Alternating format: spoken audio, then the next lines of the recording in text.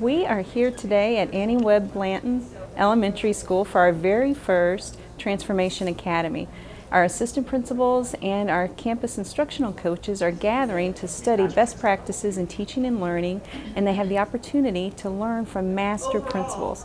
So our first session today is with our master principal, Laura Garza. She is sharing practices related to data, both at the school level, the classroom level, and the student level. After our session, we will implement a model of studying, planning, implementing, and then reflecting and improving. So it's a continuous improvement cycle around data, and then each 6 weeks we're going to study a different lever to help us maximize school improvement and transform the learning for students. The one step in our process is we will have the opportunity to visit classrooms here at Blanton Elementary to see data in action. So data walls, students using data and profiling, and then goal setting with data as well.